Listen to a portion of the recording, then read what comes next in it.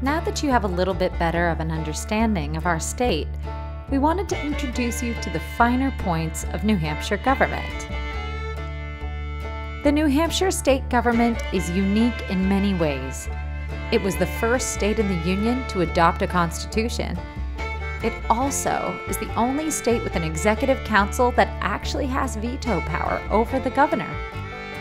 Also unique to New Hampshire is the amount we pay our state legislators, the lowest salary in the U.S. of only $100 per year before taxes. While bringing some unique challenges, it ensures that people are serving their constituents, not because they're interested in preserving their high salaries.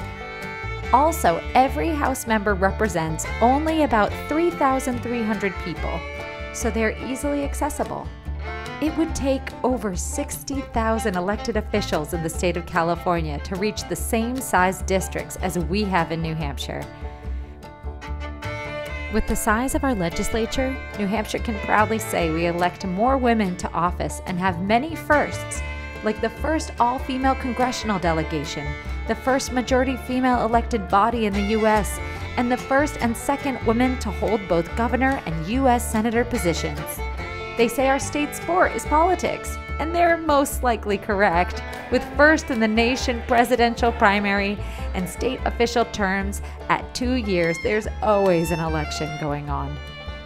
Throughout your visit, we will strive to connect you with the best resources to help you better understand best practices in politics. We also hope that you will share your own experiences and insights with your counterparts here in the state.